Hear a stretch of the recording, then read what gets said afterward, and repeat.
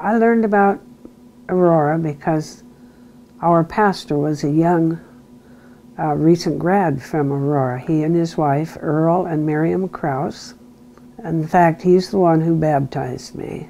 And so when it came time to go to college, I had family that really wanted me to go to Washington State because I had an uncle who taught ROTC there and an uncle who had graduated from there, so they thought it was the only place I should go. But I really wanted to go to Aurora, and probably one of the reasons was there was the ability to work at that time, and I did have to work to pay for my education. When we first got to Aurora, got in our first class meeting, and I looked around, and one of my former grade school students was in my class. His father was our pastor in Sumas, and when we were in the 6th grade, I believe it was, he moved to California. Frank Robinson was one of our classmates, and I was so surprised to see him. We knew one another, and I think that's the way Aurora was. You know, when I was there, I would say 90% of the students that lived in the dorms were from Advent Christian homes or churches, you know. So we had that type of a bond together. I think there was a real sense of family because the denomination was fairly small, and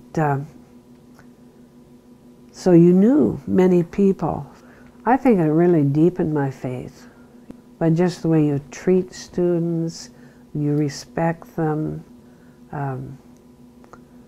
From the staff at Aurora, that you were an important person. You weren't a number. And I think that's one of the things that really attracted me to Aurora, was that it was small. And I had heard, I never saw, but in the state schools, you were a number. And I think the individuality, just being an individual and getting to know the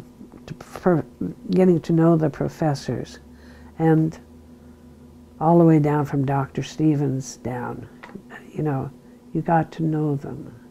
I know that the 100th anniversary is coming up. I would like to see it